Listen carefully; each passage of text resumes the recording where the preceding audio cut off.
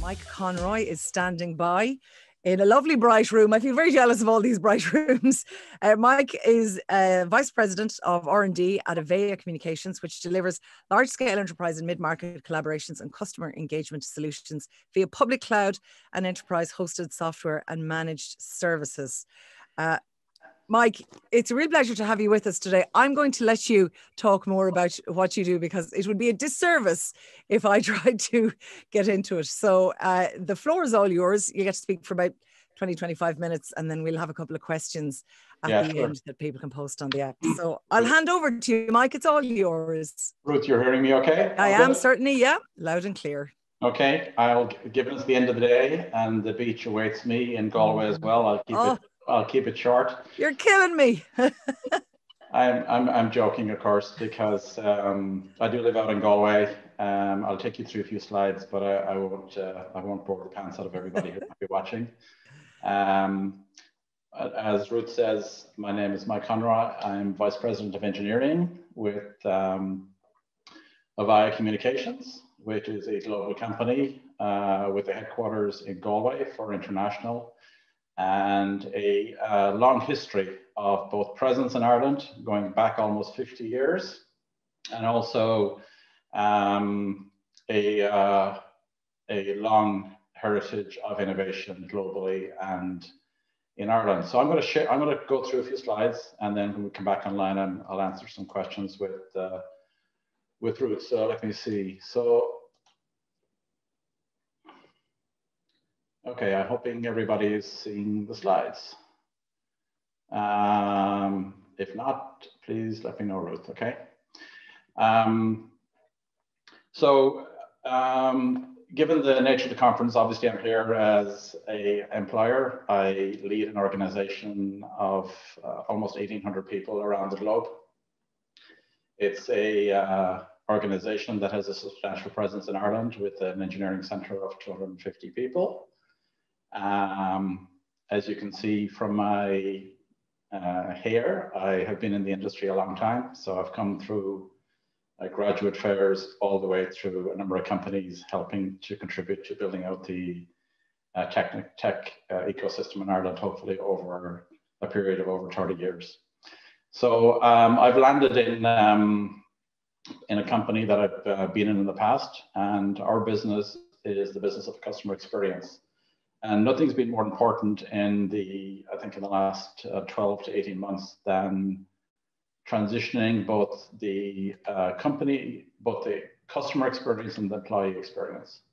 So to set some context before I talk about the opportunities at Avaya and maybe talk with Ruth a little bit about our experiences and from a career perspective and how people are managing through the recent environment, is let me talk a little bit about Avaya, because we've been at our technology essentially powers experience, and experience comes in the form we're in now with Zoom Communications.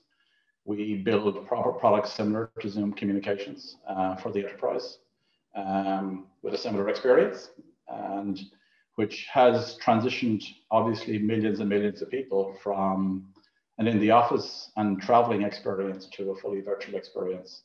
And through the power of the internet and the power of the communications that we've been working on within Avaya for the last several years, like as with other companies, we've made that transition very successfully.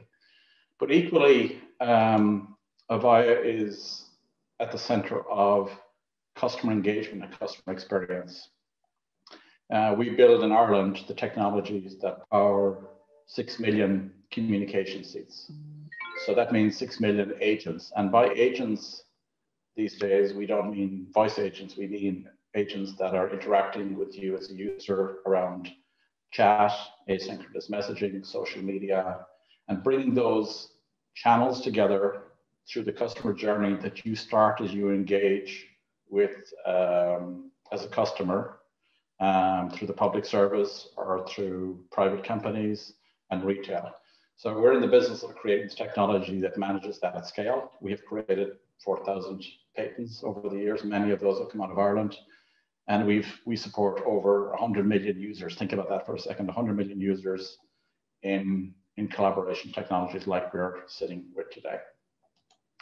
And so what's been really fascinating in the last year is the way the accelerations happened around multi-experience. Multi-experience, whether you're supporting COVID vaccine program, or dealing with contact tracing, where we build technology for, or whether you're supporting the retail sector, or the chaos that's been the travel industry, or the hospitality industry, our technology sits behind those in terms of managing the communications in real time, in the way the customer wants that to be managed, which historically has been through voice, but obviously increasingly and dominating is through a digital experience that starts either through a browse or an SMS and moves through social, asynchronous messaging and all of those. And that experience has to be tracked in a seamless fashion, such that as you move data between those experiences,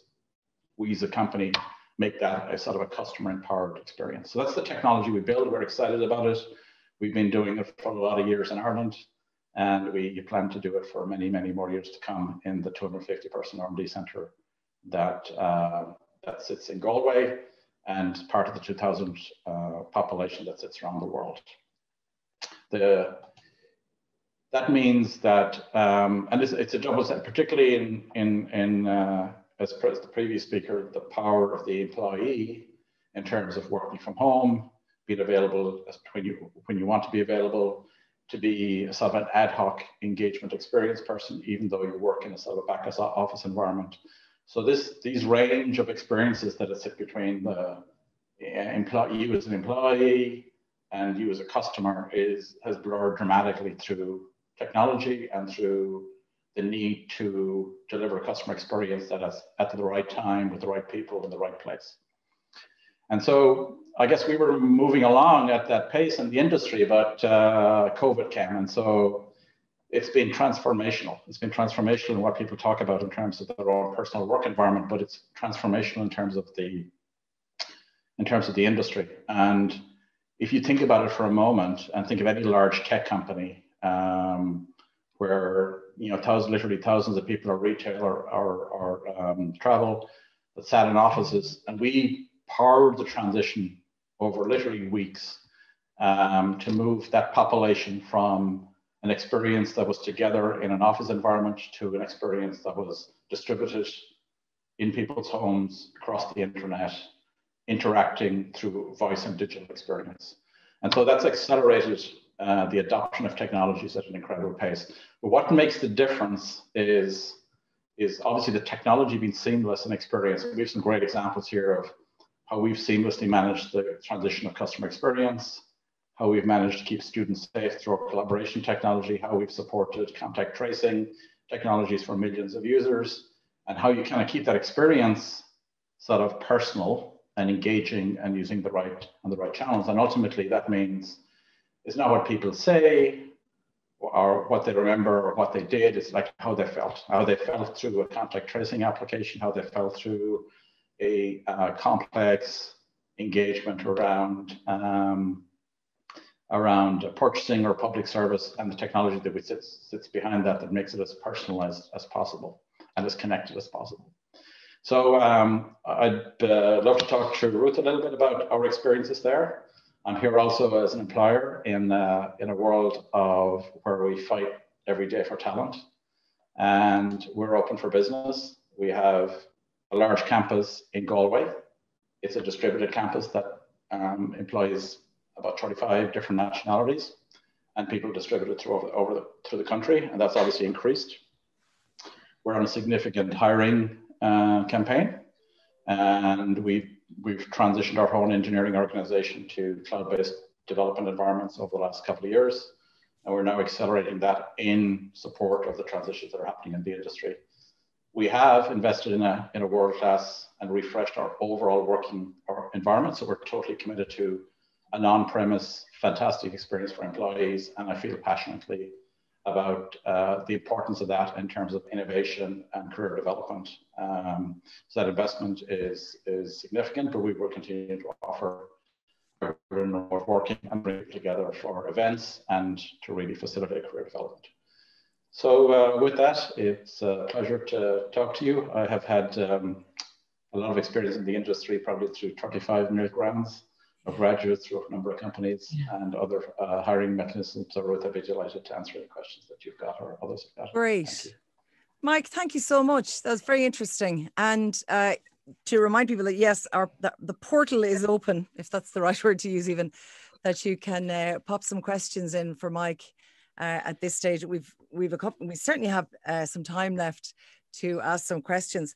I like the way it's something I've noticed during the day, Mike, the idea of career development. It's not just come in now, put out the fire, and then we'll get rid of you. There does seem to be not just an element of, not even an element necessarily of care for an employee, but a real interest in employee retention.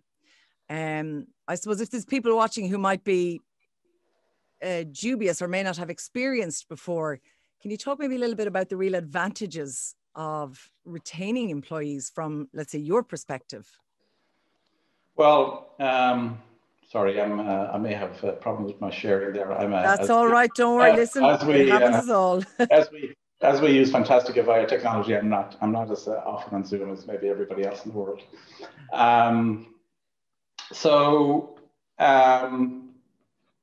Yeah, no, it's obviously retention.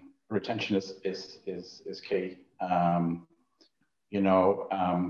I said earlier that I feel my personal experience goes through a number of companies, but the company I'm currently with, Avaya, I worked with the company when it was much earlier in my career, and many of the people who worked there at the time, and that's 30 years ago, are still leaders and engineers, on a purely technical path in the organization.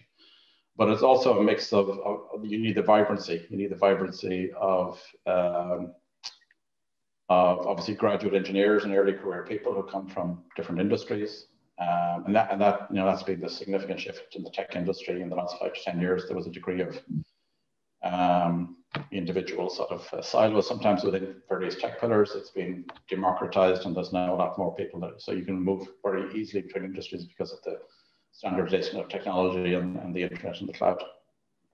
So the retention of both domain experience, where you're sort of aware of your customers and the experience they expect, and then being able to bring, I call it platform technologies from any industry, and ideally every industry, together. And so I think we're all in a war for talent, and everybody's trying to keep their attrition levels, below 5% in a world that's, and so we're passionately committed to that. We think a very big part of that is the dynamic that exists between experienced staff and people from different industry. And that's why we passionately believe in the power of everybody still coming together in collaboration, great work environments.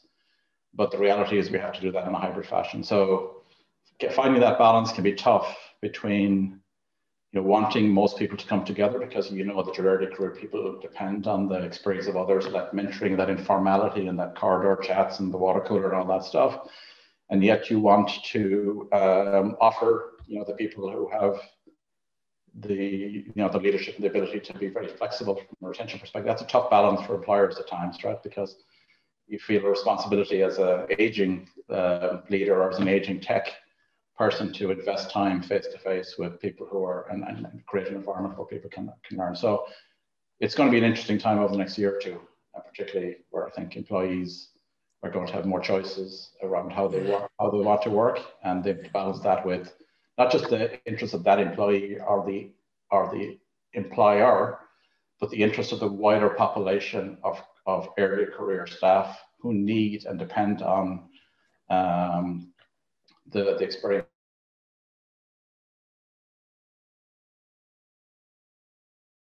The next year, something that I learned just earlier today is that there's a massive gap in the tech sector of, do I remember the figure? Is it maybe 125,000 people that literally over the next year and a half, that's how many we are short to keep the tech sector going. Are you confident that you and others in your situation can fill the required spots?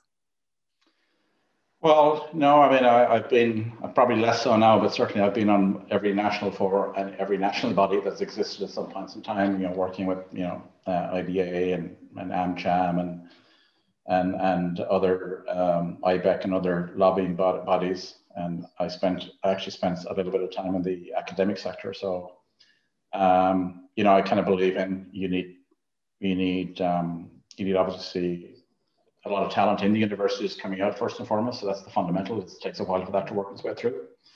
So you depend on that volume. We depend a lot on being a very open economy and bringing as much experience from abroad as possible. I run teams in India, Ireland, and the US, so we try to encourage a movement where possible. Obviously, that's been difficult in the current environment.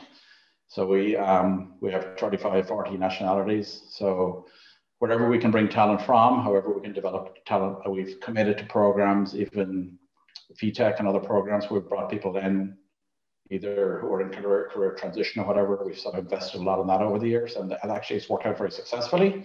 So we're all paths are important. It's challenging, and it's particularly challenging in a world where if you go very extreme from a hybrid perspective and from a remote working perspective, it levels the playing field in terms of where people are at, and that ultimately can be a bit of a disadvantage to, I think, Ireland Inc. in terms of getting people together. So again, that's why I say it's an interesting year ahead, I think, year or two, because we need to continue to attract lots of talent from abroad. We need to give the best opportunities to our upcoming graduates. We need to attract as many into the industry from other disciplines, and everybody is trying to grow because the tech sector is bouncing. So it's challenging, right? Yeah. Just a question in. Thank you, Mike. What experience and qualifications would we need to apply, and could you provide us with your contact details? So I'm guessing it depends on the role. Yeah, I mean, the way I would look at it is we're obviously a high-tech industry. We have people who are, we have opportunities for, like I said to you, sometimes it's not always obvious from the positions that are on a website, right? They sometimes be a bit overpowering, because you are looking for, sometimes specialist experience. Like we have roles in there in cloud security around particular technologies with Azure and Microsoft. So there's a lot of stuff that depends on experience, where people have come from other parts of the industry, or maybe have come through particular college courses. But I would encourage it. We're very committed to me, it's about the person, and obviously there's there's a baseline regarding the technologies, and then we can find opportunities that are not always apparent.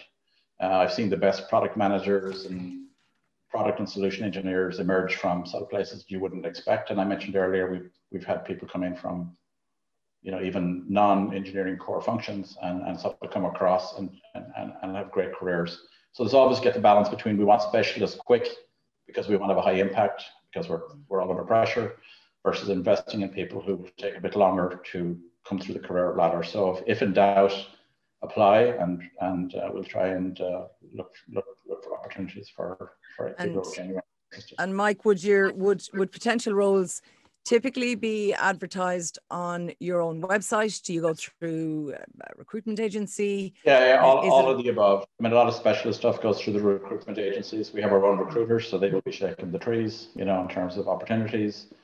So it tends to be a bit specialist to the recruitment agencies, but obviously in doubt, again, we tend to work with certain individuals.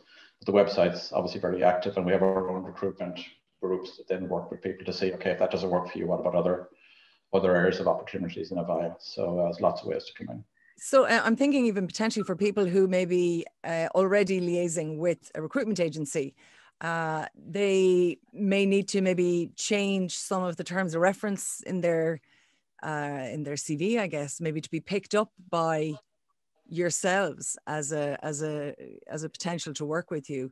Because I know there was a speaker earlier talking about just what is your digital footprint, what is your resume, your CV, have you everything that you can possibly have on it without overcrowding it, but that people like, for instance, the recruitment agency can pick you out and say, this person shows real potential for maybe not necessarily a specialist job, but for something. Yeah, I'd like to think that, and that can happen. That can happen in different companies, that you can kind of get a little bit siloed, and so what we try to do is create a panel across our company, that sort of looks laterally, so that somebody comes in that doesn't look like isn't a particular fit, that that they sort of get moved laterally, even if there isn't a position, immediately on the website. Obviously, use anyone's the company that way. Obviously, we respect that, particularly if the person subsequently finds a position through the agencies involved, then we would respect that. Obviously, if they separately apply, we still have to respect the fact that the agency was the first touch point. But generally speaking, we take a lot of we obviously take a lot of direct. We're obviously in the business of opening up a lot of graduate positions as well. And it's been an unusual year where I expect a lot of graduates are sort of been waiting to see how things pan out, perhaps take the summer to get a life back, and then sort of look in the autumn. So we're very interested in sort of looking at people that might have not have committed yet, but are very open, or perhaps even a year in, and looking for a great work environment. Lots of, despite my own experience, a very relatively young demographic, and hey, a great Galway nightlife if you choose to hybrid in Galway, right? Man, yeah. Galway is just, and what's it like now in Galway? Like it's hardly teeming with tourists. Yeah, well, I guess I work, we tend to, the downside of it is for us who work particularly with North America, and that's been for me for the last 20 years, is our evenings tend to go late. So I'm always surprised when I go to the city and find that there's a real life happening after the evening. But yeah, it's kind of a unique atmosphere. It feels like it's a good time, and things are opening up, and but the tourists are a little bit light on the ground. But it's it's Galway in the summer, so. Lots of hopefully staycationing Irish people visiting Galway over the summer. A random question for you. I often find myself reminiscing with school friends, thinking, God, like our guidance teacher, with the best will in the world, she hadn't a clue what was going on in the world in relation to, the workforce beyond small town where I grew up, and secondary school education. What would you like to see, for instance, made available in secondary schools? Or is there something already in secondary schools that you think, I wish more people would do this? Yes, to prepare themselves for a potential career. I see that. I think that's a tricky one. I think it's difficult if you're a career guidance teacher and you've sort of been in this piece for something. It's difficult to really live the experience. I mean, the tech industry is amazing. It's got its challenges in terms of the speed at which things move, and sometimes the uncertainty that creates as companies get created and sort of change direction. But the variety of experiences that exist on a at a transnational level that sort of encompass deep technical skills right through marketing and project management and all sort of other people skills. So it's a fantastic industry. If I go back far enough, I think there's such opportunities among career guidance in schools to just bring in speakers. We tend to do that a lot. I would really encourage that. And I see tech fairs and things that, like the science expo and stuff like that happens.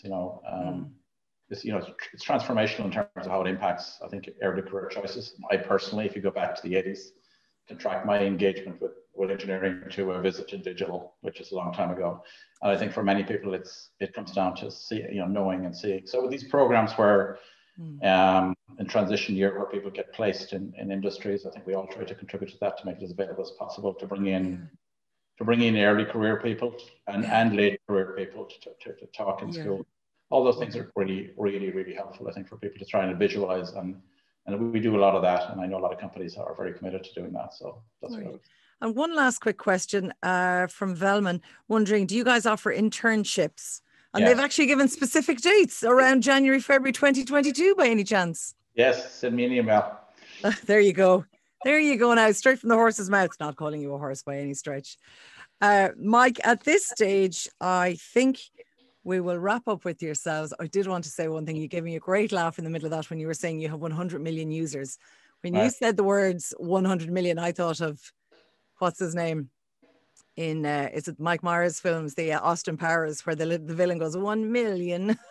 He says $1 million, but you have 1 million users, equally impressive. Mike, it was a real pleasure. The reason I say that, it's a lot of bums on seats if you visualize it, right? So, yeah.